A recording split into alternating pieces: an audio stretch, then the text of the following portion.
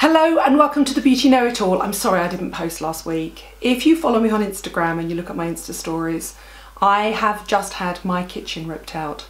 It started a couple of days after the new year and I've only just about got back to normal. And I know that sounds pathetic, but living without hot water, a sink, a dishwasher, a washing machine, an oven, I just had a microwave in my lounge, living a little bit like a hoarder, intermittent Wi-Fi, intermittent electricity, intermittent computer use. It was a nightmare. Also, one of my cats has run away and I don't know where he is. He's scared of everything.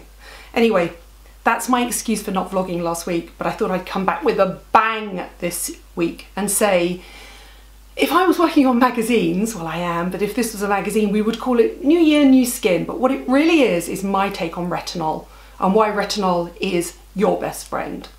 And it doesn't really matter whether you're suffering from spots in your 20s, you're suffering from a tired grey skin in your 30s, whether you're suffering from pigmentation in your 40s or pigmentation, lines and wrinkles in your 50s, a retinol is the key. It's the gold standard in skincare, not just anti-aging because it treats rosacea and acne and pigmentation as well, and you can have those at any age. And the reason is because retinol, or retinoids as they're called, are vitamin A. And vitamin A works as a cell communicator and it works at every single level of your skin. You need to get it into the dermis for it to really work as an anti-ager. But it normalises blood flow, it breaks up clumps of pigmentation, it causes your skin to be better at hydrating itself from the inside, so you need less skincare afterwards. It speeds up skin cell turnover, not technically an exfoliant, but it does speed up skin cell turnover and your skin slowly acclimatizes to it. It boosts collagen production if it can get down to the dermis, and the collagen is and the elastin are the things. Collagen gives your skin bounce, elastin gives your skin lift. It really is a wonder drug for skin, and it's the kind of the only active ingredient, along with things like salicylic acid and vitamin C, that has so much clinical evidence to prove that it really works. But how do you put it into your skincare to suit you? So I'm going to talk about my 5 favourite ways of using retinol, or a form of Retin A.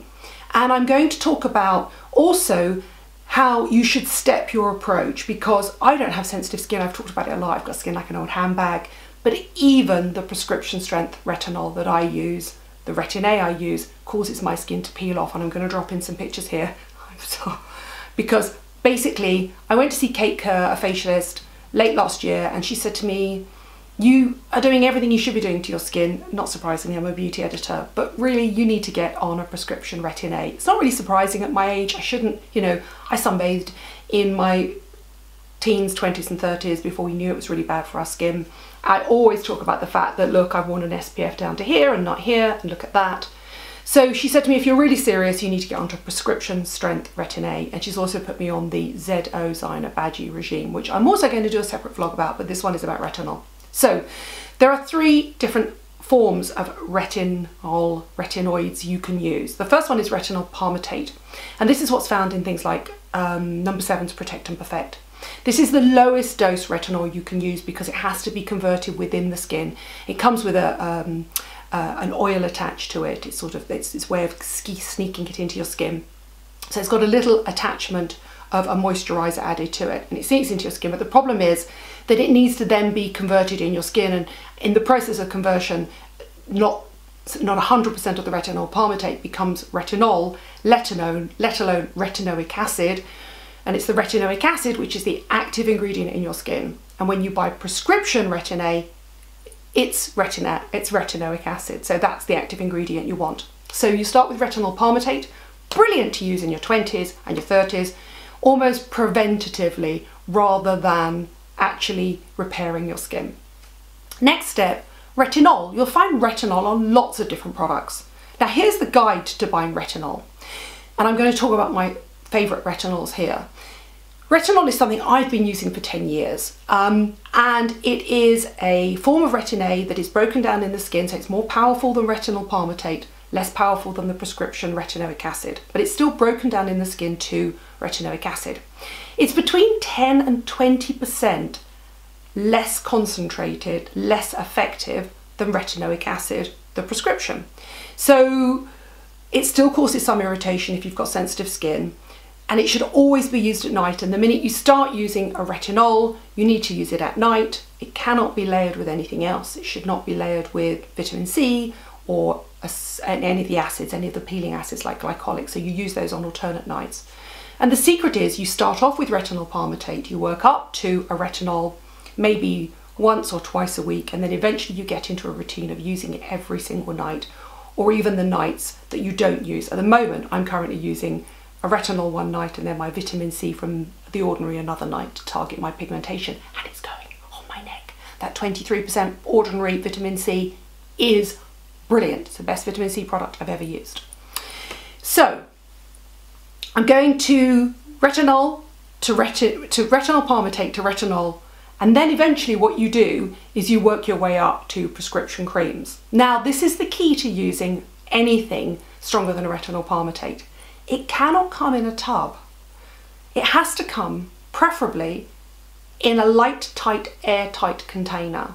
Because if you see something that has got retinol in it and it's a screw off top and it's exposed to the air, as great as it was when it left the factory, it's going to degrade. Retinol is seriously, seriously unstable. It can't be around water, it can't be around sunlight, it can't really be around that much heat, which is why you have to wear an SPF every day if you wear it. So you need it in an airtight container. And basically all my favourites are pretty much in an airtight container, apart from one which is super cheap, and this is what I'm going to tell you about. So let's start. Environ Sequence 3 is actually retinol palmitate, but you can this is a brilliant first step retinoid to use. So it starts with Sequence 1, you go to Sequence 2, Sequence 3, Sequence 4. To be honest, I've had the founder, Des Fernandez, who is an amazing South African skincare scientist and a leading expert in skin cancer. And he looked at me straight away and went, you should have gone straight to 4, you'll be fine. But you do need to work your way up if you've got sensitive skin. It's totally non-irritating in my opinion, and it's a great product to use in your 20s and 30s. And I've seen some incredible results with derma rollers. They also sell a derma roller. If you use a derma roller, which is a little roller with tiny, tiny not microscopic, but I think they're 0.2 of a millimetre long little needles, then all that does really is break the dead surface skin cells on the top, the stratum corneum, so it can get through and get into the skin. I've seen amazing results with that. It's a great one to start with. Then I would work my way up to, and you'll not be surprised to hear, it's a Paula's Choice. I love this product. This is 1% retinol clinical treatment. And this is a really nice serum to use. This is the sort of packaging you're looking at. See? No light, no air. You pump it out. Can I tell you, retinol has a smell? How do you describe the smell of retinol? I can tell a product has retinol in straight away by the smell of it. It's slightly sort of musty. Does that sound weird? I quite like the smell, only because I know it's doing my skin so good. Beautiful, lightweight serum, really, really lovely to use. It's a nice one to use if you've got normal to oily skin. If you've got oily skin, Paula's Choice Resist Intensive Repairs Cream. Now I have to admit I use this during the day if I'm not going out and I'm working at my desk. That's a much thicker cream.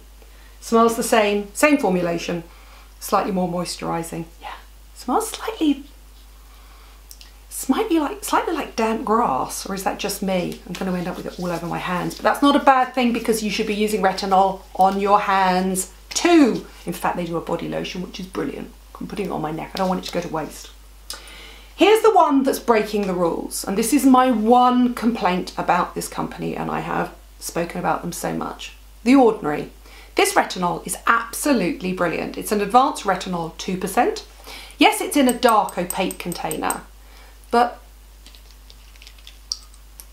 you kind of don't want something that does that. In an ideal world, this should be in a pump action, and I know why Brandon, the founder, hasn't done it, because this packaging is quite expensive. But at that price, and all the prices are below, that is great value for money. And my advice to you is don't leave the top off any longer than you have to. So take it off, put it back on, pipette out what you need, put it back on. And at that price, this, hairline to nipples, This is the sort of product that is such great value for money and has got twice the amount of retinol that this has. So why not? But actually it's going to go off more quickly. It's going to oxidize more quickly. Why not use it everywhere? Why not use it all over your chest? Makes perfect sense. And I really love the Dermalogica Overnight Retinol Repair. And the reason I like this is it's a great little tube. It's quite a rich cream. There you go, like that. But it comes with a little matching tube, which I have by the side of my bed, and I use it as a lip balm, called Buffer. And what that allows you to do is if you start using it, or if you're new to retinols, you mix it 50-50 with the buffer, and then slowly you can strengthen, the buffer is smaller, slowly you can strengthen the amount of retinol you use. Now I have to tell you honestly, I have never had a bad reaction to a retinol in my life. But look at me, Slavic skin, eyes as dark as coal, not my natural hair colour, and that pretty much is my natural skin colour. If you've got blue eyes, if you're prone to sensitivity, if you're prone to rashes or irritation, take it slowly. Retinol palmitate, work your way up to a retinol, or invest in something like The Ordinary and then maybe just put a drop on at night and slowly work your way up. Or even better, the Dermalogica, if you can afford it, with the buffer cream, and you can mix them 50-50. So that is 1, 2, 3, 4. But this is the gold standard. I smuggle this in when I go on holiday to Mexico. This is Retin A. This is 0.05% retinoic acid, and this is the stuff that you get on prescription. I could get this on prescription. I know more skin doctors than most people have hot dinners, but I do.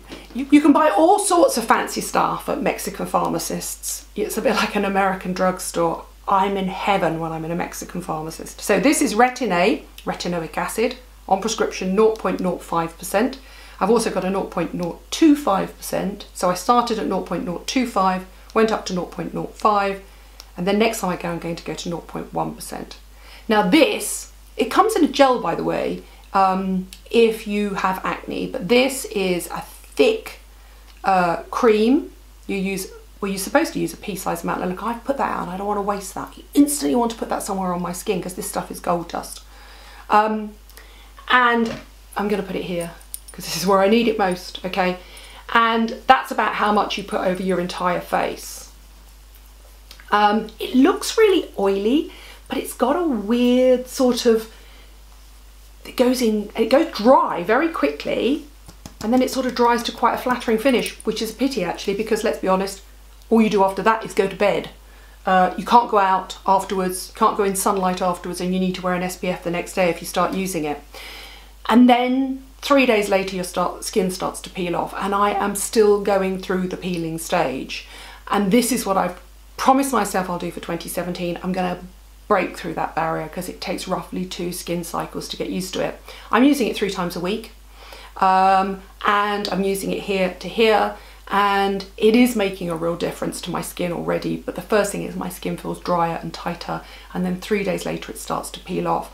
Not having any redness, but I go to put on my favourite Hourglass silicone based cream to powder blush, and then I look at it really closely and it's all patchy and horrible, and I'm sure it is today, and then when I rub it the skin starts to come off, which is a bit of a nightmare. But essentially what you need to do is you use a really gentle cleanser, and then you have to exfoliate off the dry skin, rub it off in the shower or something. But this time I'm determined to break through the peeling pain barrier and stick with it, because it really can do all those things for your skin. It's clinically proven to reverse the signs of sun damage, which is what I've got, and to help with acne and rosacea and dry skin and poor hydration and patches of pigmentation as well. So I'm also hoping it's going to tackle my age spots.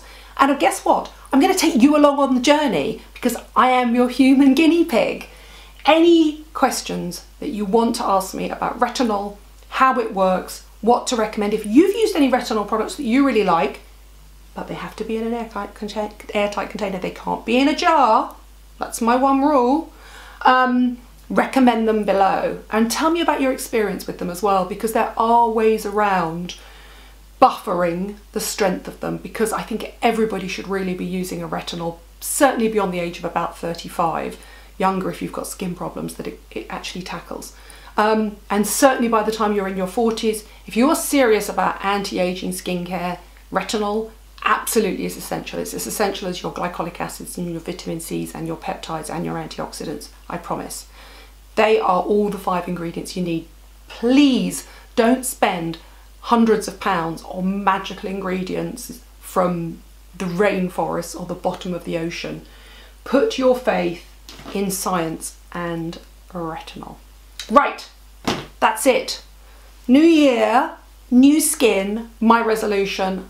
I'm actually going to put my face in the firing line, and I'm going to go hardcore on my retinol, and I will take you along with me. Thank you for subscribing. I'm sorry if I've ranted a bit about this, but I am very passionate about retinols. I really am.